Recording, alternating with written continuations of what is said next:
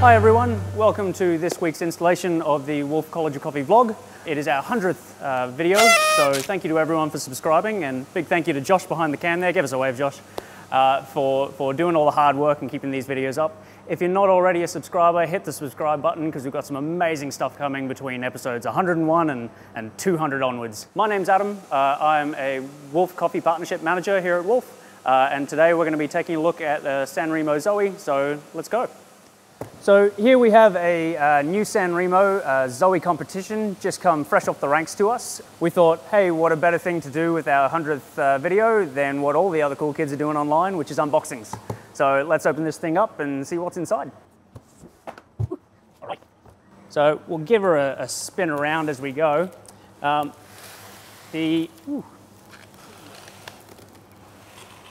Zoe competition comes in multiple varieties. This is one of the high cup 2 groups. Comes in a variation of colors as well. We always love to go in the black ones.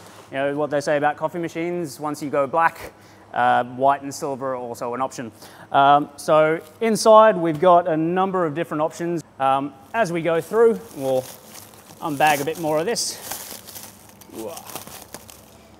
Got our water out pipe. That's about as clean as you'll ever see it before we go and install this thing. Water in as well as power. Now the 2 group San Remo Zoes come with a 15 amp plug, which is really good.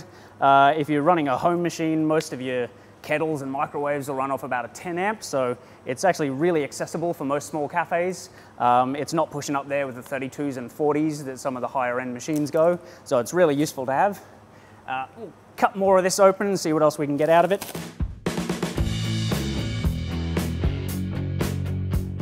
Now, as we come down here, you'll notice a couple different things. So the sides and back panels on this are fully customizable.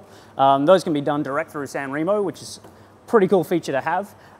This one is, as I said, in black. It's a combination of matte black on most of the panels, and then the sides and back are a gloss black, so it's really good looking on the bench. All the new black San Remo Zoes with the heads-up displays and touchpads. Those ones are, I believe they come in a red digital color, so it looks like a Darth Vader on your bench, which is pretty cool. Next section, this is the top of the machine, so this is where we hold in all of our ceramics and glassware. It comes as a mat, but you can actually peel that off and get it as a clear plastic. Beyond that, as it is a high cup, we've got 2 tall boy stands to hold up our glassware.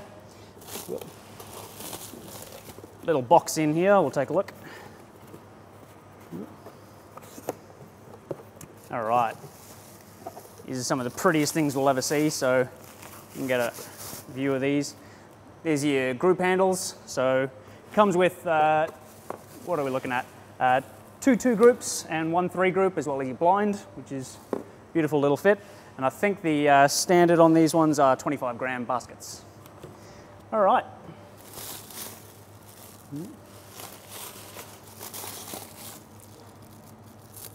Now we get to the nitty gritty.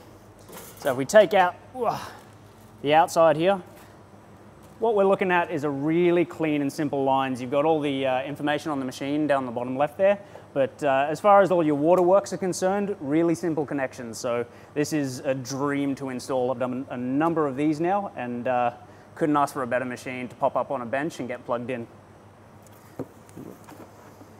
Now we'll take a look at the top of the machine and all the internal parts.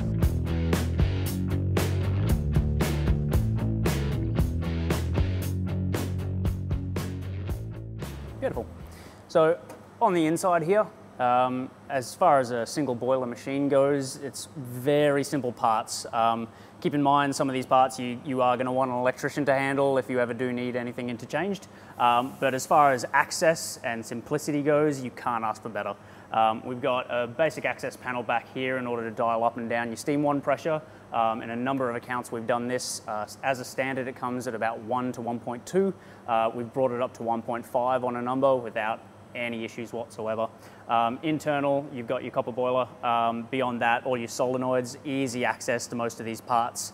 Your touch pads at the back here, really simple access as well if you ever have any issues arise with those. But beyond that, I mean, simplicity is key. You really can't break this. And when it's coming from the guys who do the San Remo Cafe Racer, I mean, they've definitely got the legs when it comes to knowing what they're doing and putting together a beautiful machine like this. Well, hello again. Here we are with a Zoe that we've prepared earlier. Now, this was one of the first ones that came into Australia, and we were lucky enough to snatch it up and pop it up on the bench here in our training room. With this one, it isn't a high cup. This is the standard Zoe competition. With this machine in particular, we use it for a lot of our tastings, developing flavor notes on all of our single origin coffees. We use it in conjunction with a 2-group linear classic, but as far as shot consistency, flavor profile goes, it's never skipped a beat, and we rely very heavily on this machine, and it definitely wows us every time. As a standard, you've got lights built in. I know that as a barista myself, when it came to opening up shop in the morning, the last thing you wanted to do is turn the lights on your venue and have people trying to get in the doors asking, oh, you open yet, you open yet? But this definitely helps with being able to set up in the dark. Beyond that, what this machine does and what all Zoes do, which is I think a fantastic option for a basic machine, is it does pre-infusion. So this machine will run a pre-infusion on all of your single shots. It'll run a 0.6 second pre-infusion with a 1.2 second hold. So it's really handy to have, and we'll run one here just to see the start, stop, start again. So really handy to have on these machines, especially if you're looking at, not that it's up there in price, but linear PBs, Stratas, all these new machines that do pre-infusion, even this little guy can do it as well. As far as shots go, this one is very handy. We've got both double handles running here. We've dialed this one up to 1.2 as far as the bar pressure goes.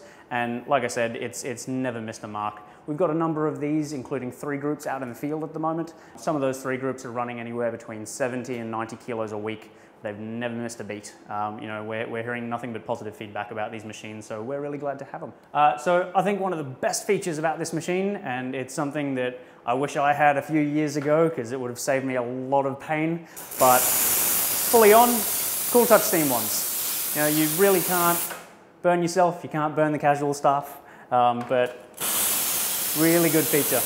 You know, it's something that as a stock standard machine that as a 2-group costs less than a 1-group linear mini.